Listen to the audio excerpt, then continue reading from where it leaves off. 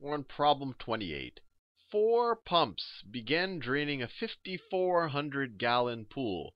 At the same time, 2 pumps began draining a 4,000-gallon pool. Assuming that all of the pumps drain at the same rate, how many gallons are left in the smaller pool, so in the 4,000-gallon pool, when the larger pool is finished being drained? And notice they didn't tell us how fast the pumps work, so let's just assume that. Let's say that each pump drains at x gallons per minute. So 4 pumps will drain at 4x gallons per minute. 2 pumps will drain at 2x gallons a minute. So how many minutes does it take to drain the 5,400-gallon pool? Well, it'll be 5,400 gallons. I'll just write G's, or just say gallons, divided by x gallons, or actually 4x, because we have 4 pumps. 4x gallons per minute. And what is this equal to? If we divide the numerator and the denominator by 2, actually let's just divide by 4. 4 goes into 5,400. 4 goes into 5 one time. 1 times 4 is 4. Bring down the 1. 4 goes into 14 3 times. 3 times 4 is 12. You have a 20. 4 goes into 25 times. So it goes 1350 times. So this is equal to 1350 over x minutes to drain the 5,400-gallon pool. Now, how much has drained out of the 4,000-gallon pool at that point? Well, we're going to be draining 2x gallons per minute. And how long are we going to be doing that for? Well, we're going to do it until, or we're going to be watching this experiment until this pool is completely drained. And we figured out this is how long it takes to drain it. 1350 over x minutes. So if we're going to be pumping out at 2x gallons per minute in the smaller pool, because we have 2 pumps, so 2x gallons per minute times this many minutes times 1350 over x minutes. This is going to tell us how many gallons have pumped out of the 4,000-gallon pool. So the x's cancel out. You have an x in the numerator and x in the denominator. The minutes cancel out, so our answer will be in gallons. So it's 2 times 1350. So what do we get? We get 2,700 gallons. That's how much has been pumped out of the 4,000-gallon pool, right? This is how much has been pumped out. 2x times 1350 over x is 2,700.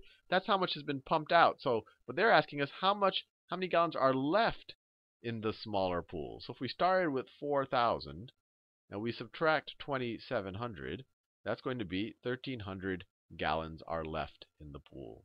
That is choice A. Problem 29. Use the graph below to answer the question that follows. Let me switch colors. Ease the monotony. The graph above shows the distance d in miles and the time t in minutes for 6 bus routes around a city. Which of the following equations best models the relationship between d and t for these bus routes? So these are different bus routes. It's almost a line. I mean, we can we do it in a light color so I don't mess up the graph. But we could see, I see a line that looks something like that right there if I had to fit a line into there. But let's see, which of the following equations best models the relationship? So t is equal to d. What would that look like? That line, I'll do it in this light green color. T is equal to d. So when t is equal to 10, d is equal to 10. When t is equal to 20, d is equal to 20. T is equal to 30, d is equal to 30. So that's this line right here. This line right here. That doesn't seem to model these black dots too well, so it's not going to be that answer. Let me do another one. T is equal to d plus 10. So if we start at 10, so when d is 0, t will be 10 right there. When d is 10, d will be 20, right? D plus 10, 20. When d is 20, t will be 30. So it's going to look like this. Well, this is it's an improvement, but it still doesn't look that great to me. So let's just, it's probably not that. T is equal to 2d. Well, 2d, when you're 0, you're at 0. When t is equal to 10, you're going to be at 20. When t is equal to 20, you're going to be at 40. So it's going to go like something like this. It's going to look something over 40 right here. It's going to look something like this, which is close. It seems to have the right slope. But let's look at the last choice. So that, I'm guessing the last choice is going to get us right there. T is equal to 2D plus 10. Let me do this in blue because I have a feeling this is the right answer. So we start at 10. When D is 0, T is 10. And then we go up by 2D, or another way you could think of it, when D is 10, we get 2 times 10 plus 10. We're going to go to 30. When D is 20, 2 times 20 plus 10 is 50. We're going to be at 50. So the line looks something like this. It will look like that, which is a pretty good fit of the curve. It's definitely the best out of the 4 choices. So I'll go with D. Next question. Let's see, are there any questions on this page? No. Next page. Next question. C. Use the graph below to answer the question that follows. Okay, they've drawn us a little line. They've drawn some points on the line. The graph above represents the equation wx plus 4y is equal to minus 12. What is the value of w? So they're essentially, I mean, they gave us 2 points, so we can easily figure out, we could figure out actually the equation of this line, which might be, but maybe we don't have to go that far.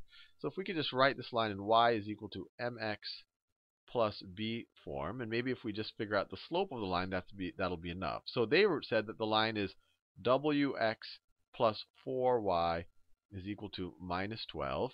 If we subtract, I just want to put it into the standard mx plus b form. So if we subtract wx from both sides, we get 4y is equal to minus wx minus 12. And then divide both sides by 4, you get y is equal to minus w over 4x minus 3. So this is the equation of the line, and we have to figure out what w is. This right here, minus w over 4, is the slope of the line. So let's figure out what the slope is. Slope is just change in x. Slope is equal to change in x over, is equal to change in y over change in x. Rise over run. How much do you change in y when you change a certain amount in x? So in this case, it's going to be equal to, let's take this as our first point. So we take the y's, 2 minus minus 3, 2 minus minus 3 over, right? That's the change in y. 2 minus minus 3, right? And then the second one, we use the 2 as the first point here, so I'll use the minus 4 as the first point in the denominator. Minus 4 minus this x value is 0. So the slope here is equal to 2 minus minus 3. That's the same thing as 2 plus 3, which is just 5 over minus 4. So this is the slope. So 5 over minus 4 has to be the same thing as minus w over 4. So we could write minus 5/4 is equal to minus w over 4. You could pattern match that immediately, that w's got to be equal to 5. You could also solve for w, but let's just do the pattern matching. That makes it easier.